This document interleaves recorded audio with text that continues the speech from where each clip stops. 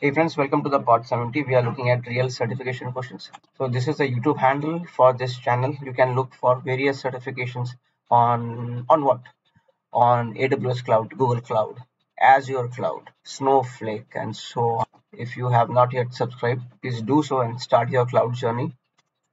You can click the join button, or where is the join button? It is below the video. Or you can click the link in the description and become Cloud Kernel or Cloud Ninja members. Let us look at this question now.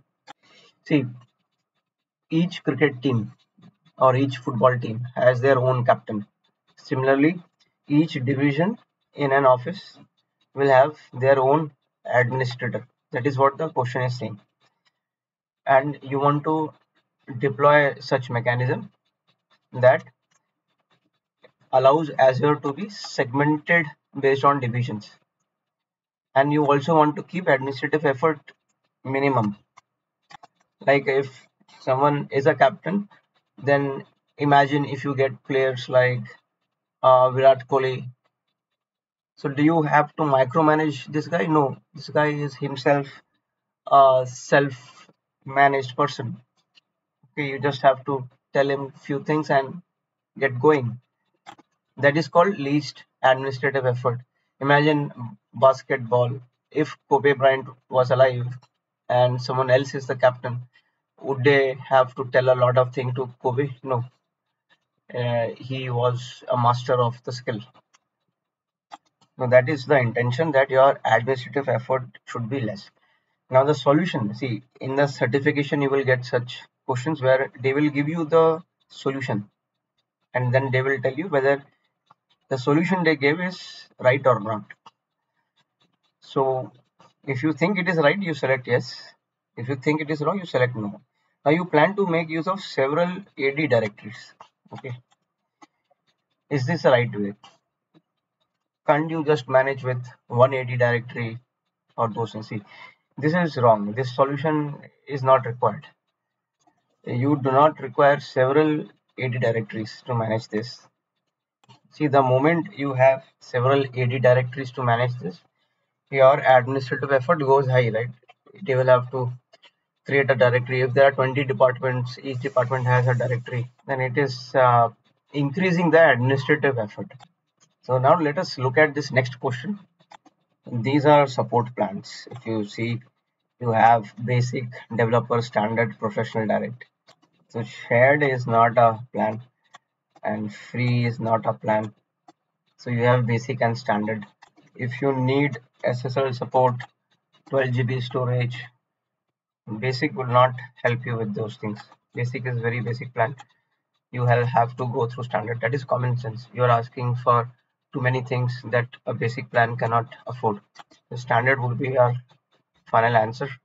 See, standard support plan, no, it includes support for this SSL secured socket layer. Your question says this SSL support. So standard supports it.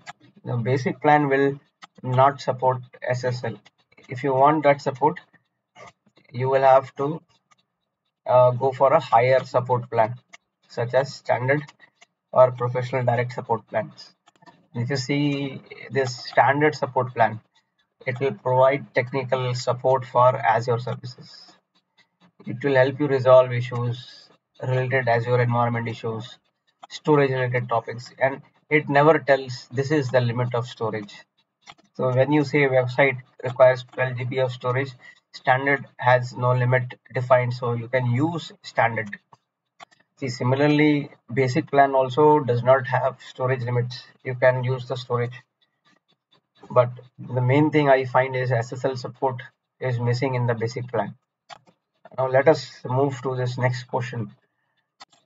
So if I look at um, elastic expenditure model, I never heard of this model. There are four models: pay as you go, reserved instance. It is reserved instance is like your marriage. Pay as you go is your living partner. Then you have hybrid benefit.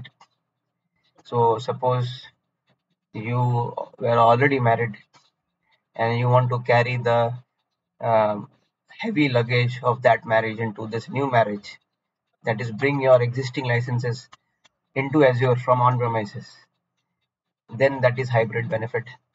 Why it is hybrid benefit? Because you are able to use the existing licenses you invested in. In marriage, it is like you have a heavy baggage of previous marriage, you carry it forward in your next marriage and make your life hell. Then enterprise agreements. So this model is designed for larger organizations, offers custom pricing, like organizations who decide we will go to bed with Azure, whatever be the case, I am your buddy, we will live together for at least 5 years. So they become chuddy buddy, and then they are able to negotiate the prices agreements also within that construct or framework. So there is nothing called elastic expenditure model. That's why we are selecting no as an answer. If you have not yet subscribed, do so. It will help you with your certifications. And in this channel, we start with basic certifications, intermediate, advanced. So it is pretty much comprehensive. There are so many questions, thumb rules, then knowledge tidbits, and so on. So make use of those, and this will help you pass the certification successfully. So this brings us to the end of part 70, and you can look for this handle, this channel, and there is a link in the description. You can click that and become a paid member. It will give you access to many more parts and questions on various certifications. See you with the next part.